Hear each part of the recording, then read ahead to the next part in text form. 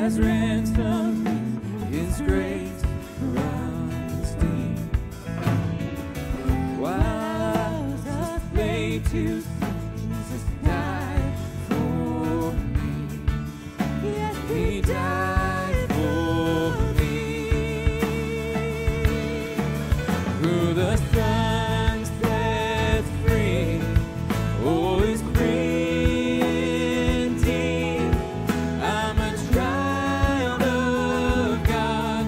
Yes, I am. In my Father's house, there's a place for me. I'm a child of God. Yes,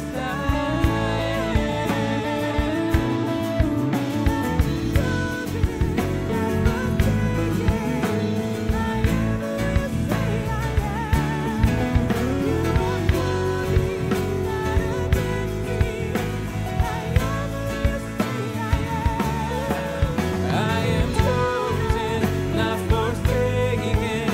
I am who you say I am. You are for me, not against me. I am who you say I am. I am who you say I am. I am who you say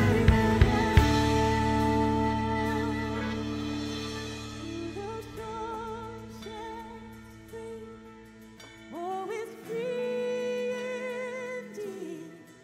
I'm a child of God. Yes, I am. In my Father's house. In my Father's house, there's a place for me. I'm a child of God. Yes, I am. Who the Son sets free, oh, is free indeed. I'm a child of God. Yes, I am. In my Father's house, there's a place for me. I'm a child of God. Yes, I am. I'm a child of God. Yes, I am.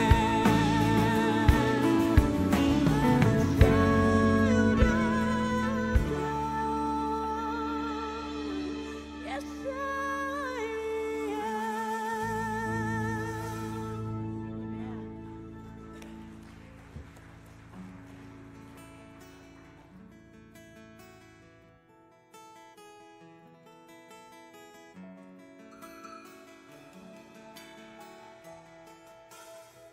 What heart could hold the weight of your love and know the height of your great worth? What eyes could look on your glorious face, shining like the sun?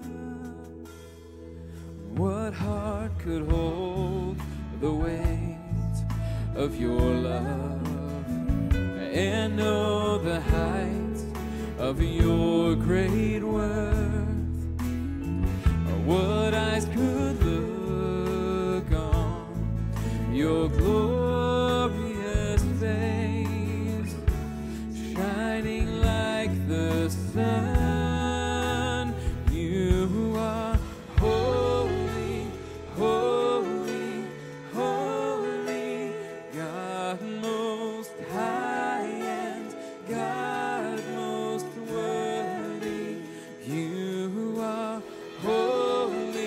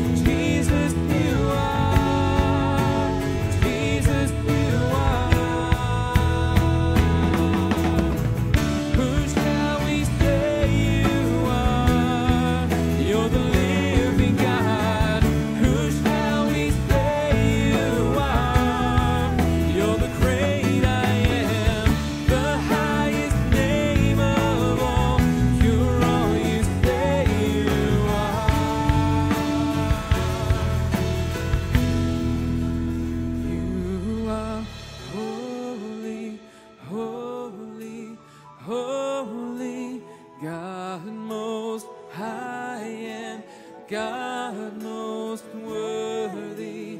You are holy, holy, holy. Jesus, you are. Jesus, you are. You are holy, holy, holy.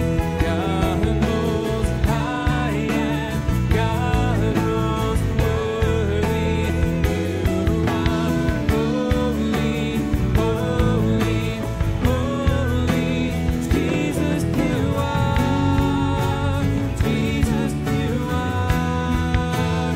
Jesus, you are. Jesus, you are.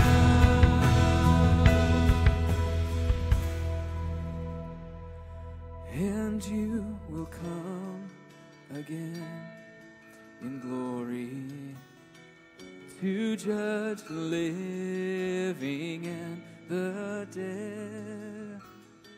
And all eyes will look on your glorious face,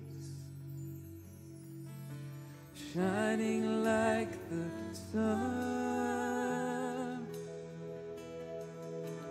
Who is like you, God?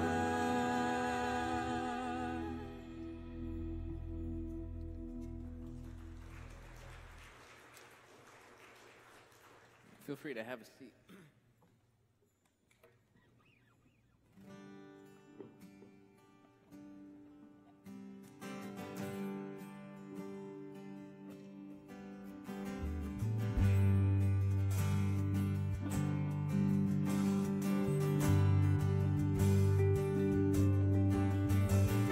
Oh, I've heard 1,000 stories of what they think you're like, but I've heard the tender whisper of love in the dead of night, and you tell me that you're pleased and that I'm never alone. You're a good, good Father. It's who you are. It's who you are.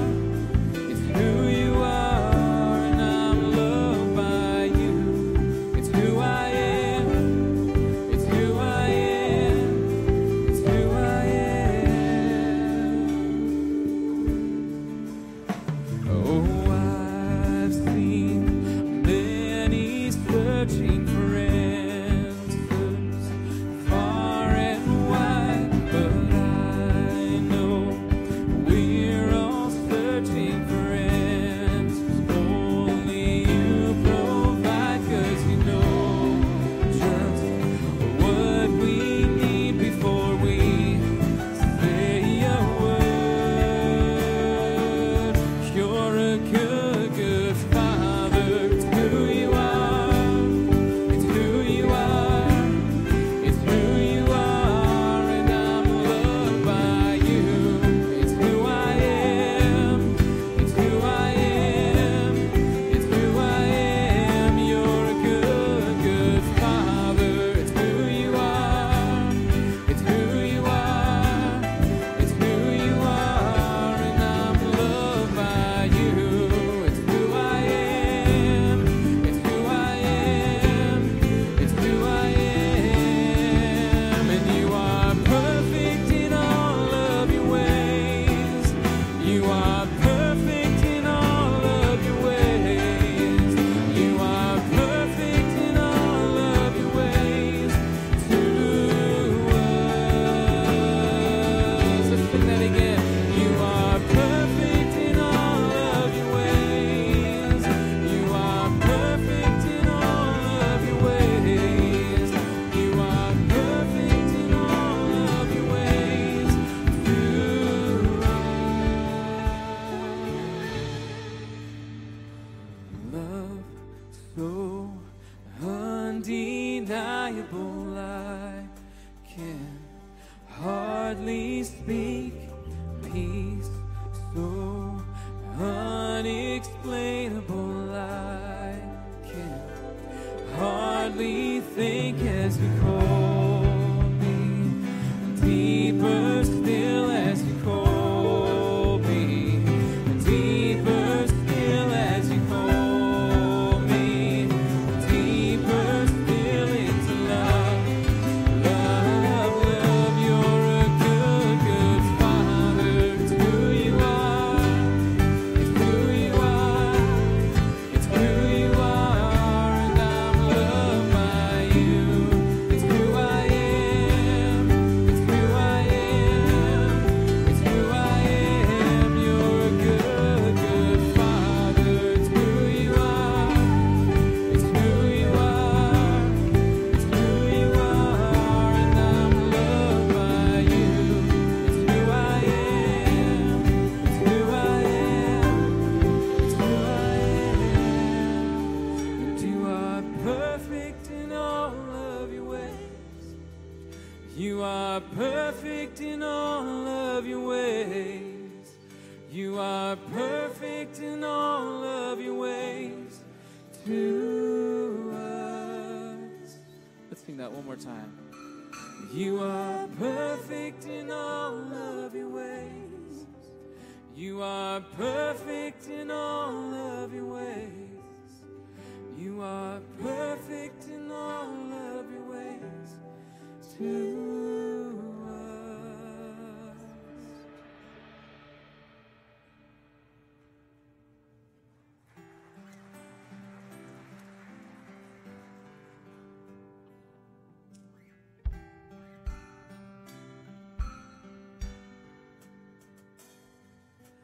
Thank you for the cross that you have carried. Thank you for your blood that was shed. You took the weight of sin upon your shoulders and sacrificed your life so I could live.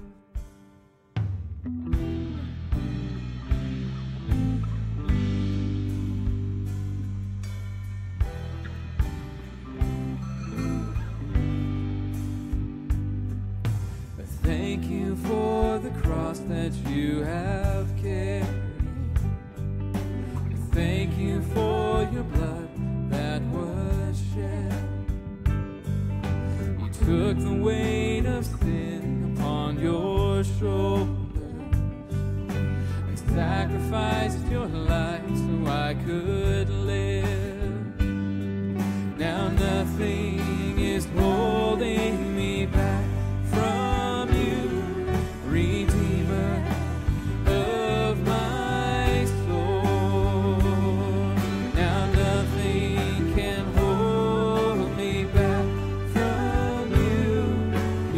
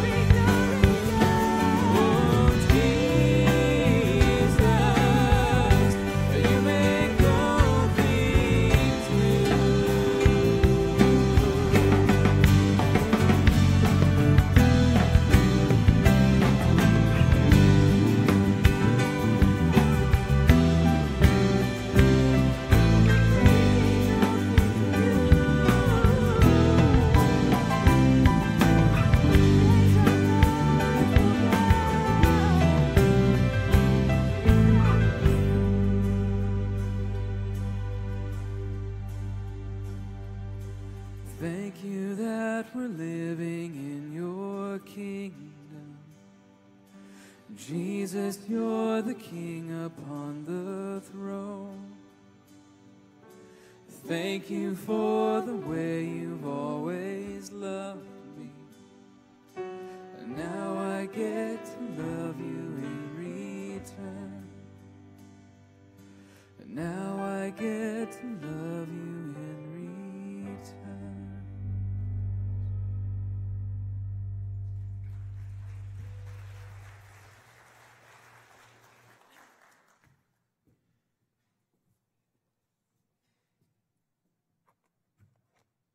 I was looking for my microphone. I couldn't find it. It's on me. So I said, what happened to my microphone? I don't know. But anyway, some people were saying that when I turned my head, they couldn't hear me. Some of you were blessed by that. Others want to hear all of it. So I just wanted to deal with that. So this morning, we have a water baptism today. And it's not an option. The Lord says, repent and be baptized. Baptism in water is a symbol of dying out to the old life, the old world, going down under the water and coming alive out of the water, testifying to the transformation of grace and salvation through Jesus Christ that you have in your life. We're having a picnic this afternoon, and we hope that you can join us. And we're just looking forward to it. And I just encourage all of you to join us in the baptism today. It's at a park that's very near here. And so I just want to encourage you to be there. There's a picnic, and I'm looking through my announcements here. I know it's here somewhere, but I don't see the announcement, but I'm sure. Oh, no, that's my song list.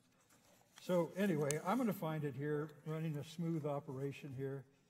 And so anyway, it's not here. So what time is the baptism? So here we go. Here we go. Man alive, I've got so much stuff here today. So anyway, we're having the baptism at 5:30 this afternoon, picnic, and we hope that you can come and join us. And we're looking forward to it and encouraging every one of you to come. We have several things that are going on. Women's Bible Study starts on Saturday, September 21st, 9:30 to 11 on Saturday mornings. It'll be a great time to meet together. Men's fellowships begin meeting September 19th at 7 p.m. in the fellowship hall. And women are studying Walking with Our Servant Savior studies in the Gospel of Mark. And the junior high and high school are going roller skating and having a party at the rink on Sunday, September 8th from 1 to 3 o'clock. And we're just excited about what God is doing, and we encourage you to keep that in mind. In October is coming up here. It's not too far off, and we'll keep talking about these things. October 14th through 16th here at the church, Northern California, Nevada, Calvary Chapels will be meeting here. The pastors and leaders, all of them will be here, and so we're just thank you for that. And then there is a national Back to Church drive that is going on Sunday, September 15th. There will be a lot of national advertisement and so forth around that, and we encourage you to do that. And so that is the announcements, and we're just so thankful for all that God's doing here in our midst, and we're looking forward to having you with us. And there's a flyer and information about the baptism you can pick up on your way out this morning. And I really pray that you will be able to go. My goodness, I just found my announcements, so maybe we should do them over again. I don't know, but anyway, too many papers here, so they're all here. So we're looking forward to that. Let's stand together, worship the Lord in the ministry of giving. It's been miraculous how God keeps supplying the needs of His church and gives us this wonderful place to worship in. And God is blessing you. And if you're a visitor here today, we don't come around personally and ask you for money. We don't tell you how to dress. Well, we encourage you to dress. But other than that, we're not into that. We're into Jesus and having his life and his fellowship with us. And when you give, don't ever feel that you're pressured here, because that's not what God wants. The Bible says God loves a cheerful giver whose heart is in their giving, who love the Lord, who believe that making God a part of your finances will not only be beneficial in eternal reward, but God will bless you and open doors of opportunity according to the Scripture and keep the devourer away from our doors. Father, you are so wonderful and gracious, and I love you and thank you and praise you for this wonderful day to worship and glorify and magnify the name of Jesus. Bless this part of our worship, Lord, for we do worship you in the ministry of giving. Be glorified, and may this be a blessed day and baptism, and may each person experience a consciousness of how deeply and completely they are loved by Jesus Christ, our Savior, by our Lord. We ask this in your name, Lord. Amen.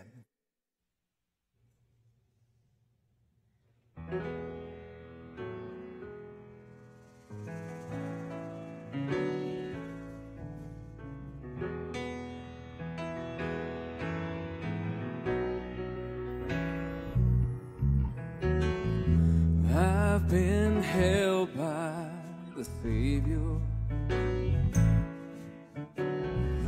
I've felt fire from above, and I've been down to the river, and I ain't the same, a prodigal return.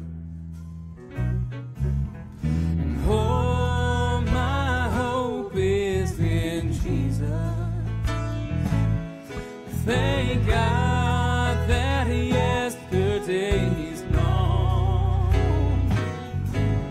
and all my sins are forgiven. Oh, I've been washed by the blood. And I've no stranger to the prison.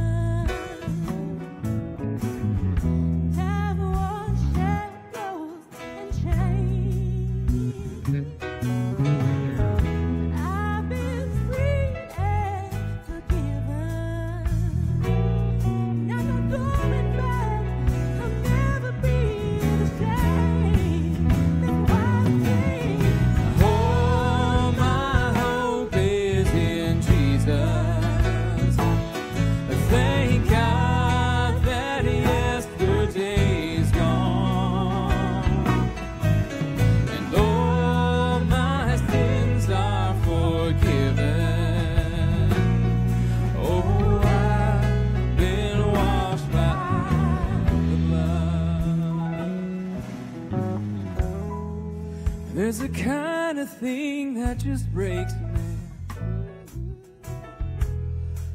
break him down to his knees. Well, God, I've been broken more than a time or two. And then he picked me up and showed me what it means to be a man. That's why I sing, oh, my hope is in Jesus. Thank God that yesterday's gone, and all my sins are forgiven. Oh, I've been washed by the blood. Sing all my hope. And all my hope is in Jesus.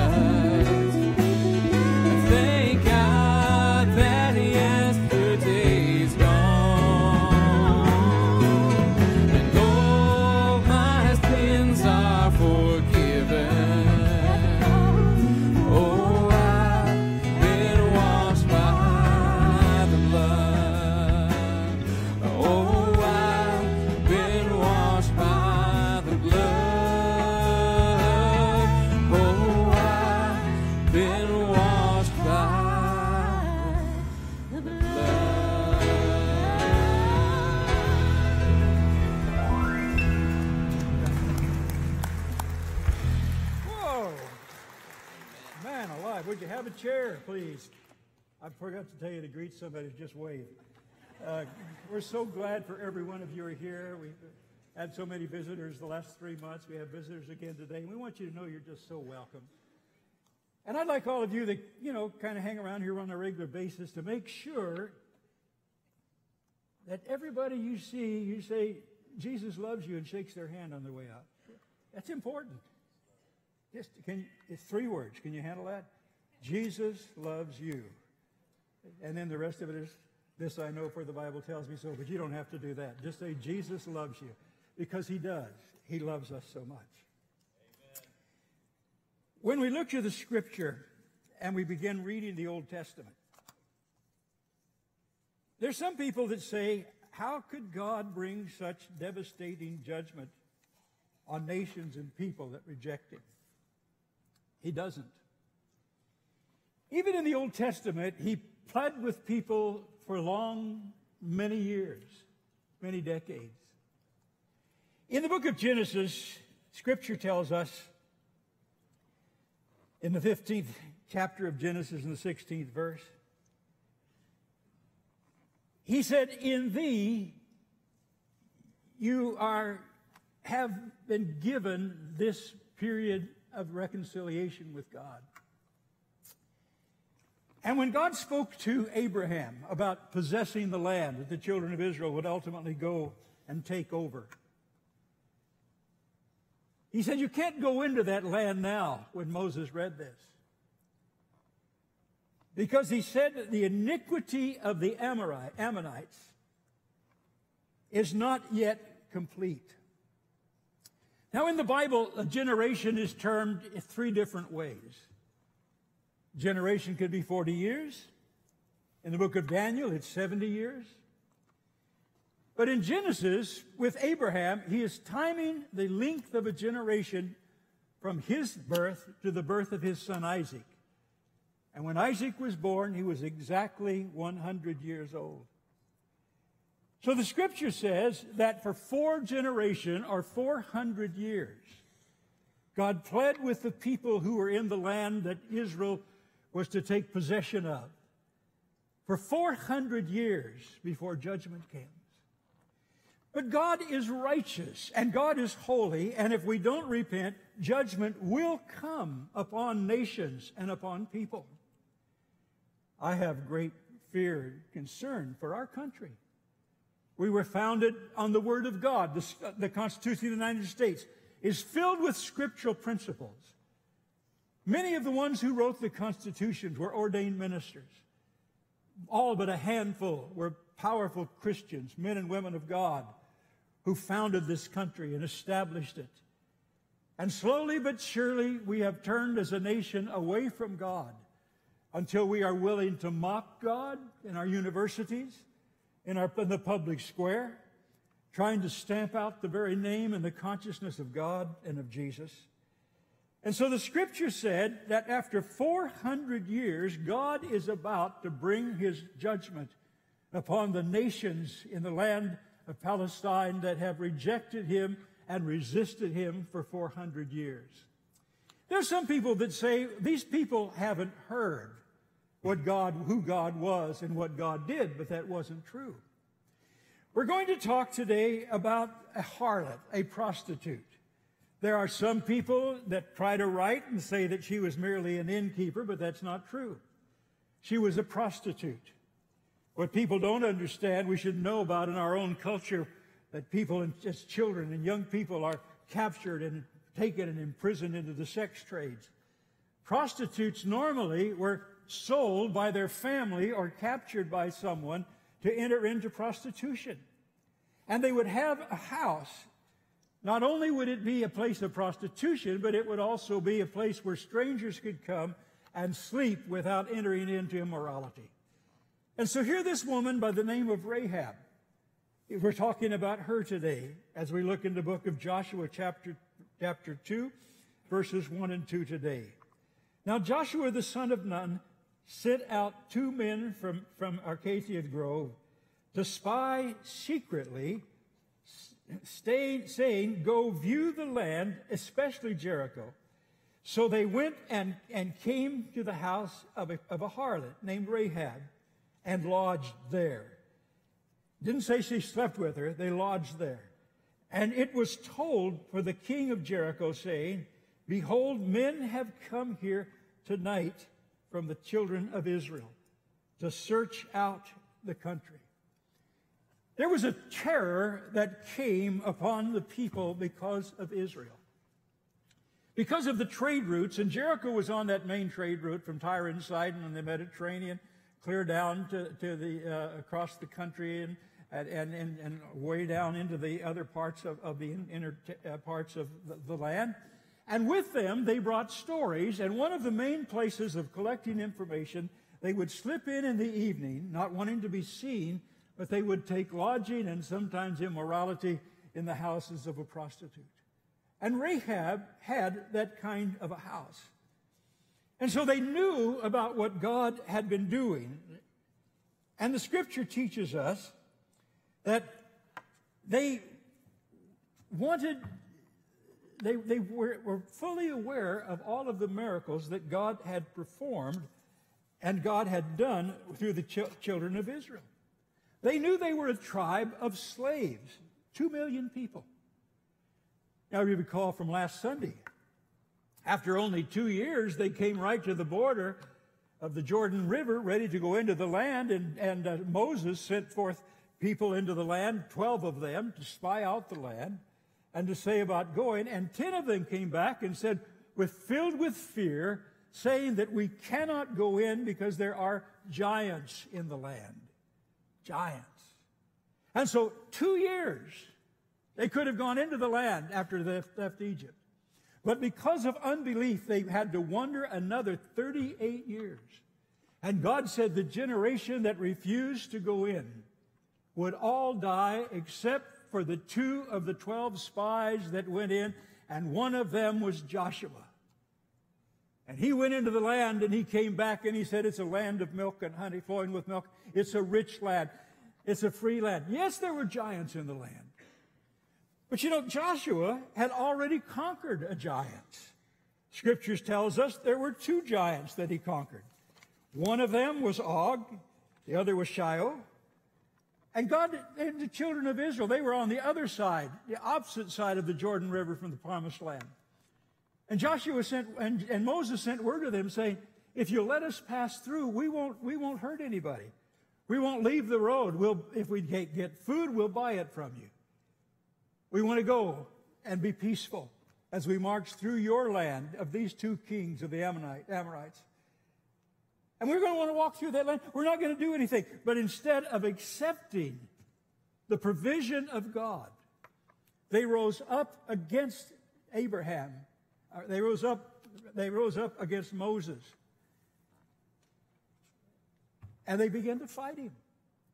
And God brought victory, and after 400 years of giving them the opportunity to come to the realization that the God of Israel was the one and only true God, they fought against him, and both of those kings were utterly destroyed, and one of them was a king by the name of Og, and the scripture said at that time there were giants in the land, and history tells us that Og had an iron bed that was 13 feet long and 6 feet wide. He must have been a big dude. Some say he was as much as 9 or 10 feet tall. And they were warriors. And yet they were utterly and completely destroyed. And so now the children of Israel not only had land in the promised land, but all of the land on the other side of the Jordan River, God now gave to them. And 2.5 of the tribes who herded cattle and lived off of the produce of their cattle and of their animals, their livestock, they took over that land as God had promised them. So Rahab begins to speak, and so Scripture goes on and talks about what God was doing in her life. And so in the 3rd verse it said, so the king of Jericho sent these words to them about the country, and then the woman took the 2 men, the 2 spies. This time, Joshua wasn't taking any chances. He sent 2 men secretly into the country to spy it out, to go across the Jordan River and sneak in there and look about what's going on. And so they're the ones that went in and they slipped into the city just before the gates were closed at night. And they went to this house of the prostitute, and there they were. And she said, yes, the king came to her. He said, hey, wait a minute.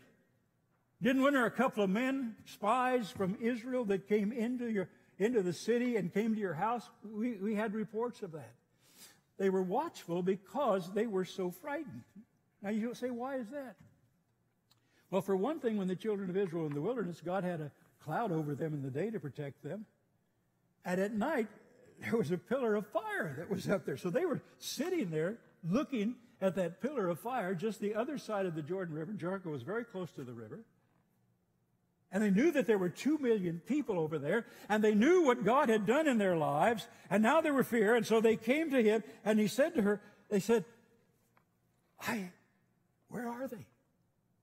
Where are those men that we sent over? And she said, the men that came, they came to me, but I did not know where they were from. And it happened as the gate was being shut, this is at night, when it was dark, that the men went out. And where they went, where the men went, I do not know, but pursue them quickly that you might overtake them. She used subterfuge. You say, would God use subterfuge? All through the Bible he did. Joshua laid an ambush that God told him to make. As this war was going on, this spiritual war, this physical war, and all through the Bible. But she had brought them up, and now she knew that she had to hide them. She was not only a prostitute, but she was also a woman that worked very hard. For her house was up on top of the wall, and the walls could be 10 to 30 feet tall, 6 to 10 or 15 feet wide. And the walls of the city encompassed an area of ground that was about the equivalent to probably 7 or 8 acres. And they had all sorts of weapons and protection, for they were on one of the main trade routes. It was one of the oldest cities in existence at that time. But they'd refused God. They'd refused his word, and they knew. You say, what did they know? Well, it talks about that a little bit later. And so she brought them up to the roof, and she took these flax stalks and covered them up. Now, the reason she had flax stalks up there was they would take the flax stalks, they would boil them, they would treat them, and then they would put them in a dye with a big kettle of water and let it boil until it boiled away, until they would have the color in it, and they would make clothing out of it. And so she had this big supply of flax, so she put these guys under this supply of flax. When they hid, well, the king searched everywhere. But to do that, she had to carry those up at least 30 to 60 feet to get to her roof. She had to have a pot, carry water up there and boil it. And then she had to work very hard to break down the flax and make material of it. And the color that they were well noted for was crimson. Crimson. It's amazing how God plans everything. But she had them up there, and as soon as those who pursued had gone away, he shut the gate. Then the scripture tells us again, here in the 2nd chapter, verses 8, now before they lay down, she came up to them on the roof, and she said to the men, I know that the Lord has given you the land. Think about that. How did she know? She said, I know the Lord's given you the land. And I know that the terror of you has fallen on us, and that all of the inhabitants of the land are faint-hearted because of you. For we have heard how the Lord dried up the waters of the Red Sea, and when he came out of Egypt, and what we did, and what you did to the 2 kings of the Amorites, who were on the other side of the Jordan, and that was Sihon and Og, the 2 kings that were destroyed. Og was the last one of all those people that was destroyed. He was the last one that was captive, and he was a monstrous man. And so she went on to say that this challenge, I know what God was doing. You say, how could she? Because everybody knew about it. They had trade routes that went from the Mediterranean all to all of the cities and all the different countries at that time in the world. And they heard about what God had done through Israel and the fear of them. And then the scripture told the children of Israel, don't you be afraid, because I will make them afraid. I will put fear in their heart. I will prepare them to be defeated, for they refused to receive the message of God. So in Joshua chapter 2 and 11, and as soon as we heard these things, our hearts melted. Neither did there remain any man more courage in anyone because of you. For the Lord your God, He is God in heaven and on earth. That was her statement of faith. That was the time that she became a believer. He is the God of heaven and in earth. The scripture tells us that our only hope is to repent of our sins and accept the sacrifice, the crimson stream of the blood of Christ that flowed down from Calvary to cover our sins and forgive us and cleanse us of the past. Otherwise, we are still the children of the wrath of God. The only thing that withholds it is the presence of the Holy Spirit and God's continuing to work and the grace of God who comes through Jesus Christ. And so the scripture said, she said, look, I know that you're of God. I know that He is the God of heaven and earth. But now I have a family. And in the 12th verse it says, now therefore I beg you, swear to me by the Lord, since I have shown you kindness, that you also will show kindness to my father's house and give me a token, a true token.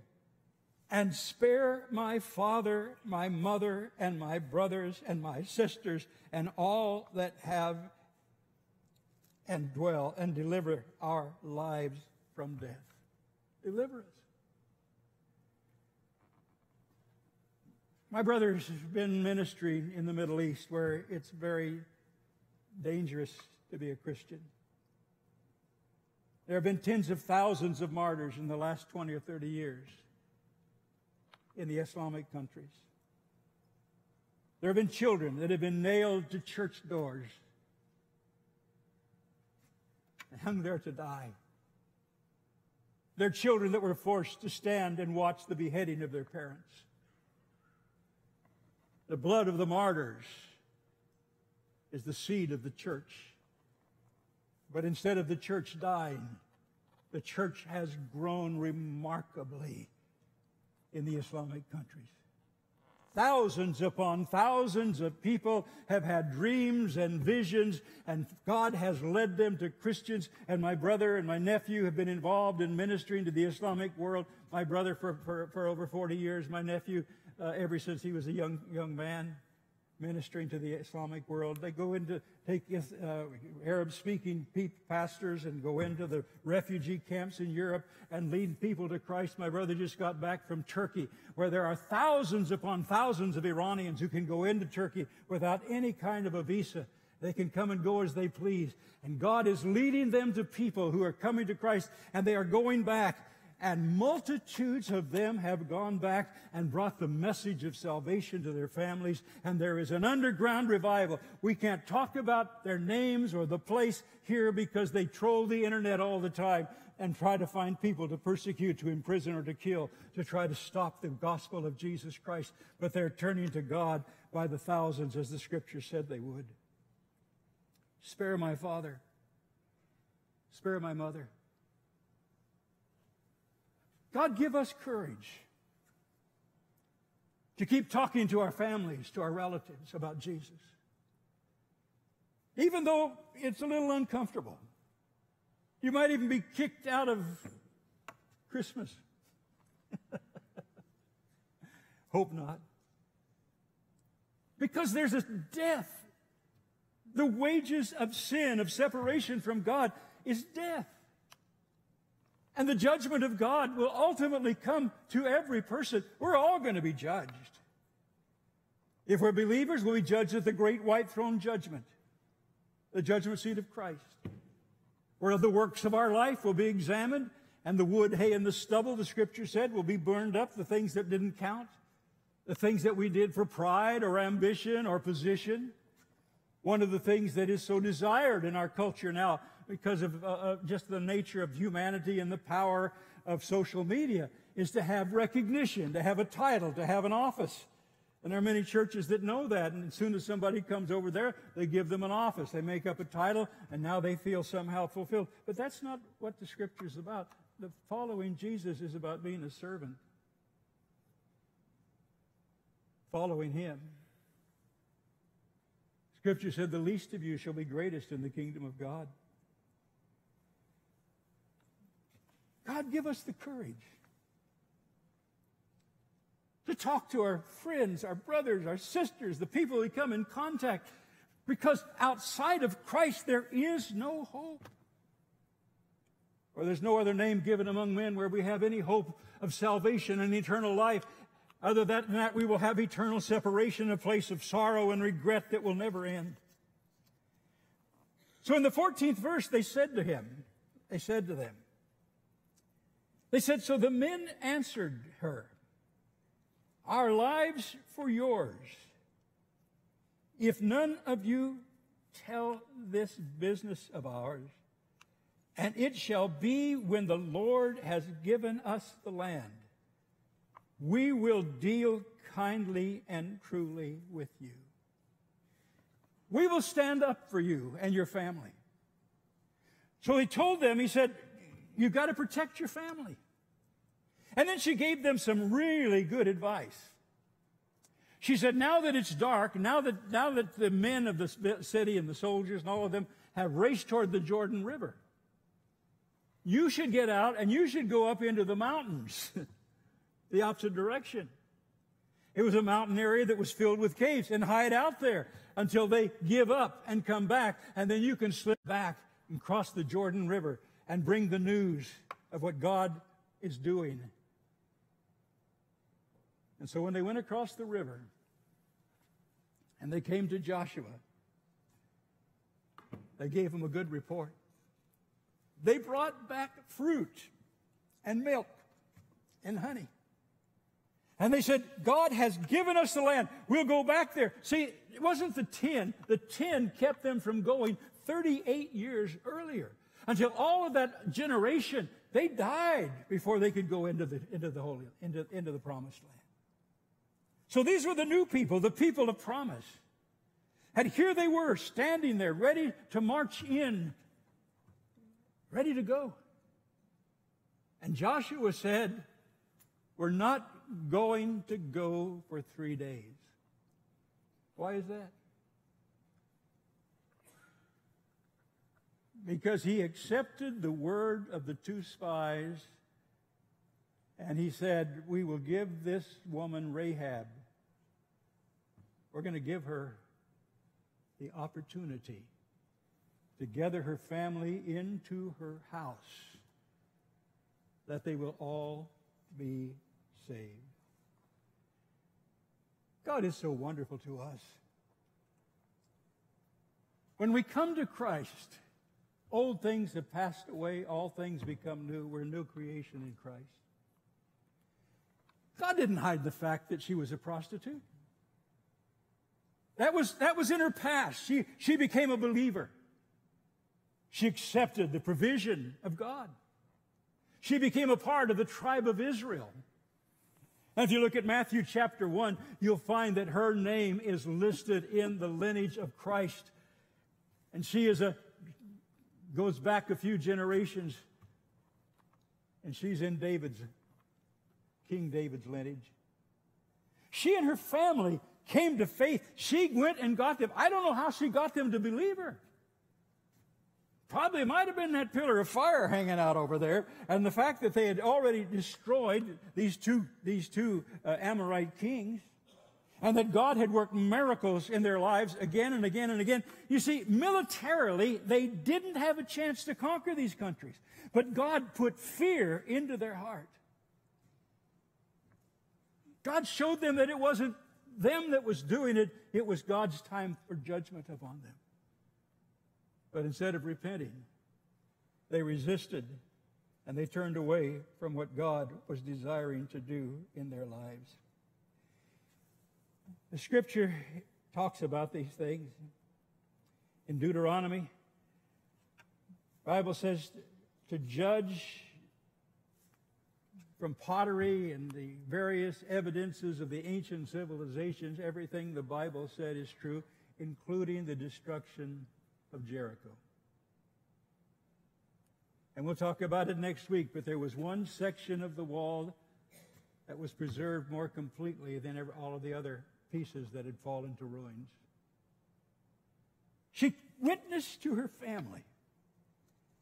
She challenged and reached out, and then she told these people, she said, look, I've done good to you. Do good for me. Not just me. I don't want to just have it be me saved, but my father and my brothers and my sisters and my friends and my acquaintances. And that's one of the tragic things about Christianity today. We get so wrapped up in being blessed and lifted up and happy and everything in our own life. And there's nothing wrong with being blessed and happy. But when we forget our primary mission is to go into all the world and preach the gospel to every creature, that they would repent and be baptized in the name of Jesus and spared from the wrath and the destruction of God that is coming upon the world. And finally, whether it comes in this generation, on our own country or what, the moment we die, if we are not covered by the crimson stream of the blood of Christ, the Scripture said it would be better had we never been born.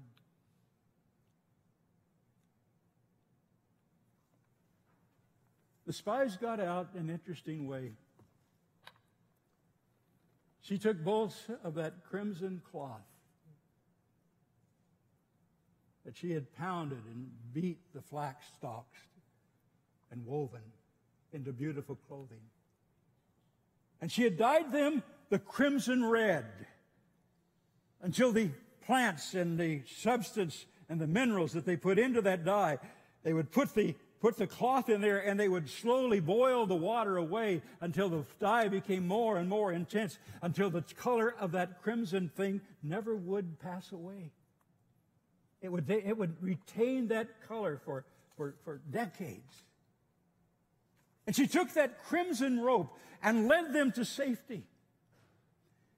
It is the blood of Jesus Christ, the Son of God, that cleanses us from all sins. It's His blood. It's His shed blood. It's what He's done for us. That's the only access we have into the kingdom of God.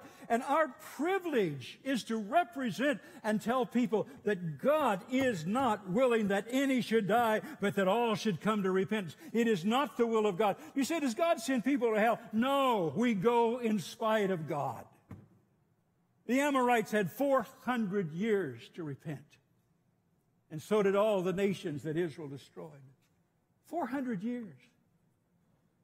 Think about our own country. How many years have we had as a nation to repent? But instead, the overwhelming majority have gone the other way.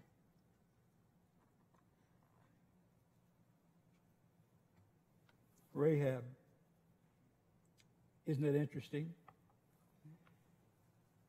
We read about her in the Scripture. She's mentioned 3 times in the New Testament. Scripture talks about her faith, of her courage, of what God has done through her. In Hebrews chapter 11, verse 31, it said, by faith, the harlot Rahab did not perish with those who did not believe when she had received the spies with peace. God doesn't hide what we were in the past. God's not ashamed of us. Jesus died for sinners. And I don't care what your particular sin or my particular sin is. All have sinned and come short of the glory of God. There's none righteous, no, not one. There's not one of us can stand before a holy and a just and a righteous God without having the covering of the sacrifice, the crimson flow that came from Calvary, the covering, the washing of the blood of Jesus Christ, the Son of God. It cleanses us from all sins. In the book of James, chapter 2, verse 25, likewise, was not Rahab the harlot also justified by works when she received the message and sent them out another way. James said, faith is how we come to God. But I'll show my faith by my works. Faith motivates. Faith moves us. That's why I was been so tremendously burdened. And at the first of the summer, God spoke to my heart and said, put the emphasis upon reaching out and bringing the good news of Christ to people outside the doors of the church. Do everything possible that we can do. And so God opened doors, and God spoke to a woman, and she sent the money. It was several $1,000s to put 8,000 invitation cards into homes all over this area. We're praying over the fact that we're on this service is on Roku TV. We don't have a huge audience. We have between 5,000 and 7,000 people watching us this morning. We don't have very few on Apple TV, but we're on there if somebody wants to turn it on. God has a purpose. God has a plan. That's why we've had activities for the young people. That's why we've had picnics to bring in visitors, to let them know we care about them, we love them. And one of the things that God has for Christians to do is to share food together, to have the fellowship. And that's been the burden and the emphasis. Not everybody agrees with that, but that's what God laid on my heart. That's what God burned into my soul, is to reach out and to bring the message of Christ to as many people as possible, as long as possible. In 2 Corinthians chapter 2, verses 15 through 17, for we are to God a fragrance of Christ among those who are being saved and among those who are perishing. To the ones who are the aroma of those who have rejected Christ, it's not the aroma of grace, it is the aroma of death. For we are not as many peddling the Word of God, as many are peddling the Word of God, but of sincerity, but as from God, who speaks the sight of God in Christ. We're not trying to just teach the pleasant, acceptable areas of teaching and preaching. We're teaching the full counsel of God from Genesis to Revelation. We're teaching the whole story of God. Why? Because we are perishing. We're perishing. Years ago, all of a sudden, I'd had so much energy, I seldom slept more than 4 or 5 hours a night for years and years and years. And all of a sudden, I was so tired, I was sleeping 6, sometimes 7 hours a night. And I wondered, what's wrong? Am I getting old? And that was almost 14 years ago. I was just a kid then. A deceived kid, but I was a kid. What's going wrong with me? So finally, I went to the doctor, thought maybe I needed vitamins. He said, bring your wife in to your next appointment with you. Dr. Lawshandani sat down with Mary and I, and he said, I'm sorry to tell you this, but he said, you probably have no more than 3 or 3.5 years to live, and the last year is going to be very painful. You have a very virile form of leukemia at that time. And we sat there and we faced that reality. And it transformed and changed my life. God was gracious, and I was able to continue ministry through all of those years. And as I've shared many times, and I don't know, I don't know why God heals sometimes and physically, and sometimes He doesn't. I know we all have an appointment with death, and you don't die of good health. But the fact of the matter is, I don't know when my time is up. I don't know when yours is up. And if you know about mine, don't tell me.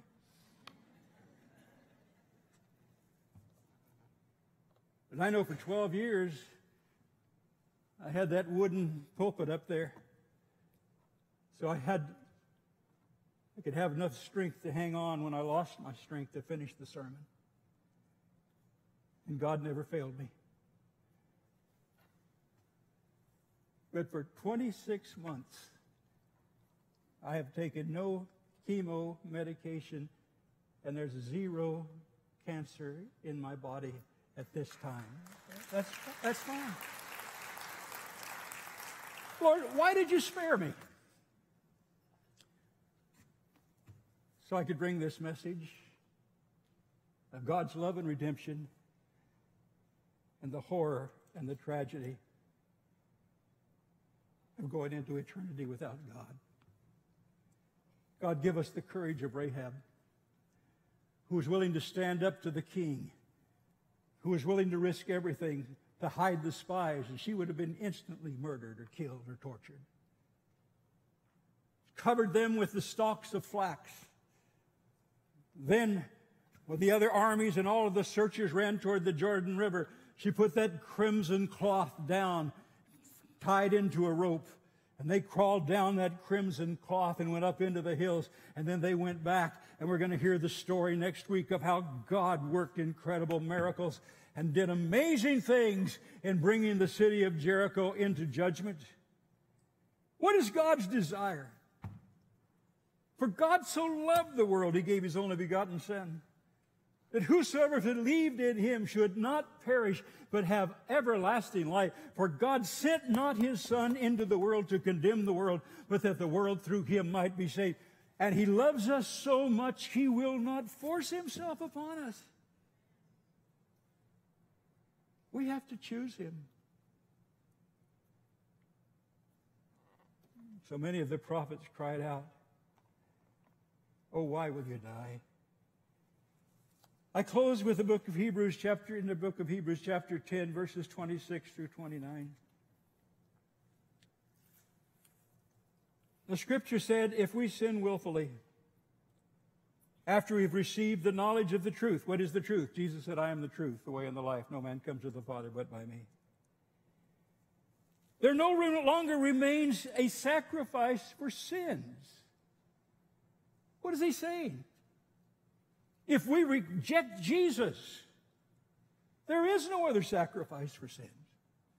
No one else lived a sinless life. No one else was God who came and took upon himself a human body, that he might experience all that we have, and that he would live a perfect and a sinless life, and yet in his perfect purity and innocence went to the cross and died for sin, not his sin, but our sins, and the sins of the whole human race, past, present, and future, hung upon him, and they poked it into his side, and he cried out, Father, forgive them, for they don't know what they're doing. They don't understand it.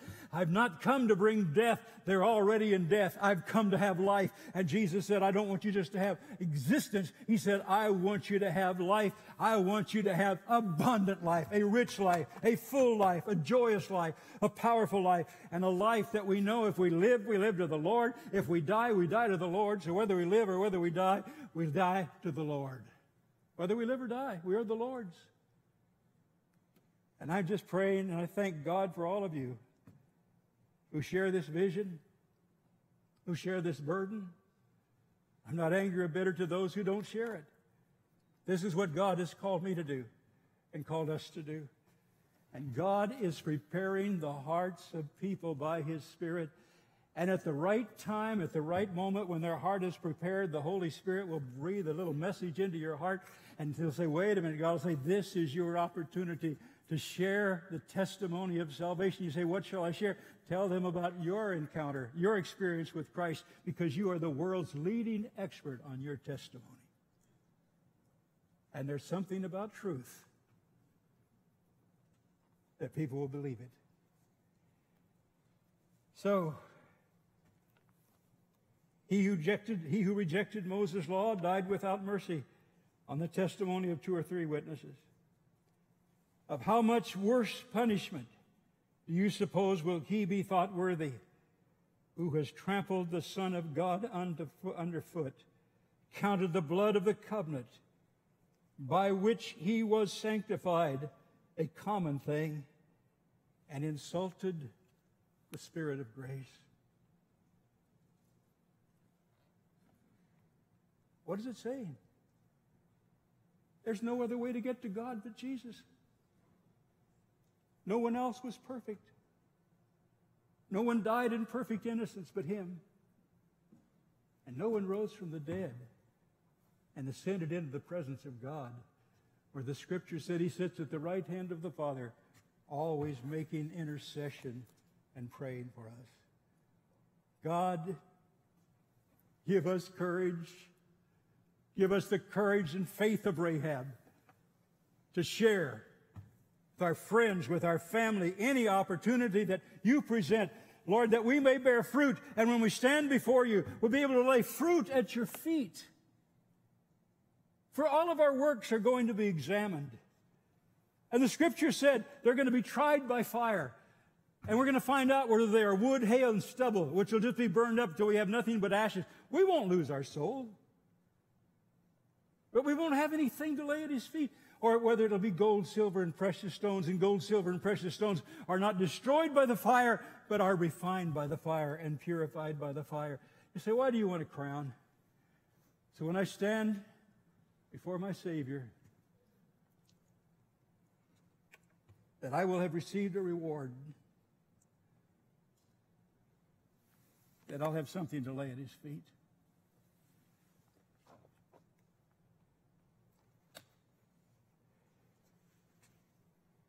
I was invited to a minister's wife's birthday party on Thursday night. And she's served God faithfully and sacrificially for so many years. I was going to see him, and I called him up, and I said, I'll be there. He said, did you know that this is my wife's birthday tonight, and we're so happy that you're here to come to her party? And I thought, man, I don't have any present. So then I saw a Safeway. Flowers. I didn't have a lot of cash with me, but I had a credit card, but there was a long line there. So I said, how much are these roses? Oh, they're on sale. $7.95. Sold! And I brought them to the party. 10 red roses and 2 other unknown flowers that were in the batch. And I was able to give them to her. And I wrote a little note. And I said, happy birthday to a great woman of God. She lit up, took those roses, and then she found out I'd broken the stem on one of them. But anyway, we dealt with that. It was wonderful to have a little gift.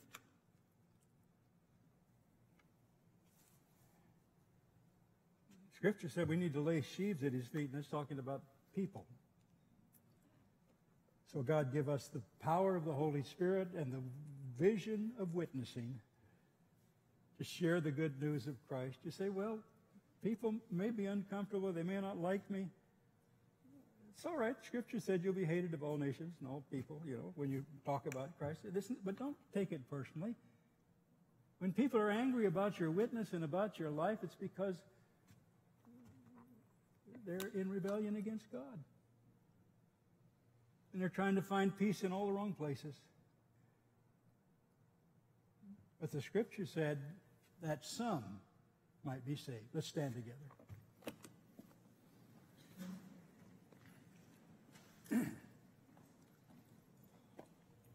Heavenly Father, thank you for your love for us. And thank you for smoothing the hard places in the road that leads to forgiveness and salvation. For you said in the Word that if we would lay aside our pride and confess our sins, that you're faithful and just to forgive us and to cleanse us from all unrighteousness. Lord, I'm not ashamed of you. I'm thankful for your grace and forgiveness. The great apostle said, I am not ashamed of the good news of Christ, for it is the message of salvation to those who believe. And I pray today there are those who are struggling, who have not fully committed their life to Jesus, that right now where they are, they'll receive you into their life and come out from under the judgment of sin that rests upon the whole world and be sheltered by the sacrifice of the blood of Christ. For the blood of Jesus Christ, the Son of God, cleanses us from all sins. And you said, Lord, if we're not ashamed of you, if we'll confess you before men, you'll confess us before your Father in heaven. But if we deny you before men, you'll deny us before our Father in heaven. Speak to our hearts today, Lord. And I pray, Lord, in this atmosphere where there's such love and sympathy for every human being, that whoever is being led by the Spirit to come into the grace, Lord, we can't earn your salvation. You're not ashamed of us. But you look at us of what we are, captives, enslaved to the lust of the flesh, the lust of the eye, and the pride of life. You set us free from that and bring us into peace and salvation. Give us the courage, Lord, to confess our desire in this moment to receive Jesus Christ into our lives. I'd like all of us together to repeat this simple prayer with me, because it applies to all of us. Lord, in Jesus' name, forgive me of my sins. I believe you are the risen Son of God. I know the emptiness in my life, and only you can fill it. So Jesus, forgive me of my sins. Wash me in the precious blood of Christ. For I now receive you by faith in the name of your Jesus, my Lord and Savior. By faith in the name of my Lord and Savior, Jesus Christ. Amen. There's one more step. You have become a part of the bride of Christ. So you have to share that with somebody. No secret weddings. If you're not ashamed of Christ and you've opened your heart to receive Christ, we'll have people here at the front. We'd be honored to pray with you, to welcome you into the family of God. We will rejoice with you.